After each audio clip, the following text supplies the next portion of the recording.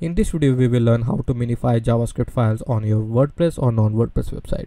So in the previous video, we have done how to minify CSS file, which is the style sheet, and JS is responsible for all the behavior on your website, whether you are submitting any form, whether you are adding any logical functionality on your WordPress website, or adding any tool. So it mostly depends on JavaScript file. So JavaScript usually linked just before closing body tag by mostly all designer or coders. So there may be a reason where you have audited your website and you have got minify JavaScript error on your while running your audit. Like here is in my past audit, as you can see, this is the Kwebby.com and we are doing an audit for our website, and here it gets the past audit of minify JavaScript. But you can also do that if you haven't already. You may have get the files like here where your JavaScript is not being minified, so you can just copy or download that JavaScript and minify just in 2 easy steps. So how to do it and why you need to do it. Let's explore why you need to do it. See, it actually reduce your page size, or I would say a JavaScript size. So there will be a potential saving of up to 80% of it. Like if you minify it, it remove all the comments and all the spaces tabs from your JavaScript file, and reduce payload sizes, and can reduce payload sizes and script pass time. So it has an impact on first page and full page speed. So you should consider minifying your JavaScript file. So if I go to my Kwebby.com, and there is actually no files that has not been minified, and if we search for all the JavaScript file which is being added, and here you can see this is the add this, which is the third-party plugin. So let me just browse to the footer part. Generally all the JavaScript file has been just before the blog closing body tag. Like here is the CD and lazy sizes, which we have added the lazy sizes, and if we open it, as you can see, everything is minified here. So that's how it looks like being minified. And if you want to know the actual size of this, you can easily go or search CS unminifier in the Google. So there is first is unminifier, and just paste down here, just click on unminify. So as you can see, the script will be look like this.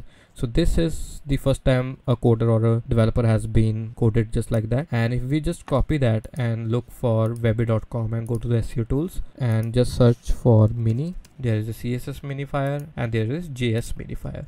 So if we just open that and paste down, and if you want to upload that, you can upload. The maximum file size should be 2 MB. Click on submit. So as you can see, the original file was around 22 KB and it has been reduced to 8, which is the 1/3 of the file. So you should know that. And is the previous video we have came across the Google and 15 MB thing.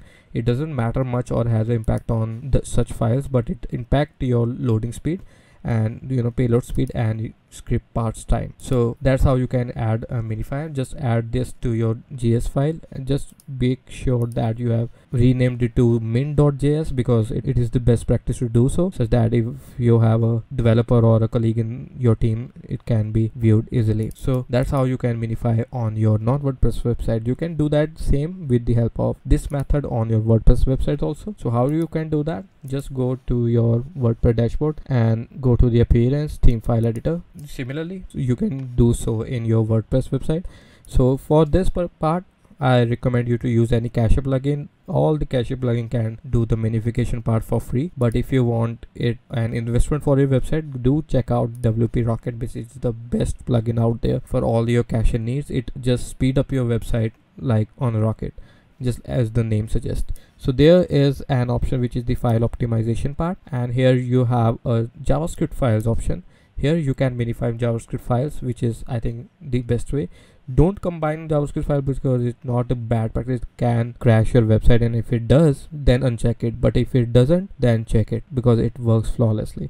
And there is a load deferred script, as we have done in the render blocking part. So render blocking critical resources, non-critical resources, we have done in the previous video. So you can also check that video out.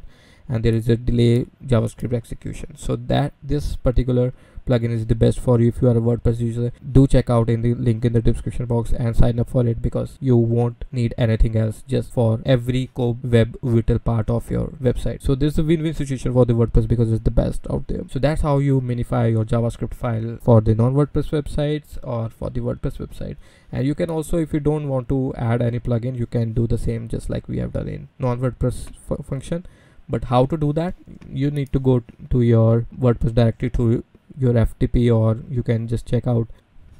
I'm going to the blog section of my directory, yes, and afterwards WP content, the themes which are using 2021, and there is an asset option, there is a JS option. So you can just open any JS file of yours and it will eradicate all the comments and the spaces from it, and it will be minified. So for example is this. Let me go to the JS minifier, try new document, or you can just add multiple JS files.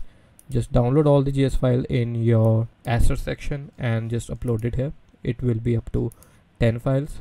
Click on submit. So there you go. So original file is around 1 KB.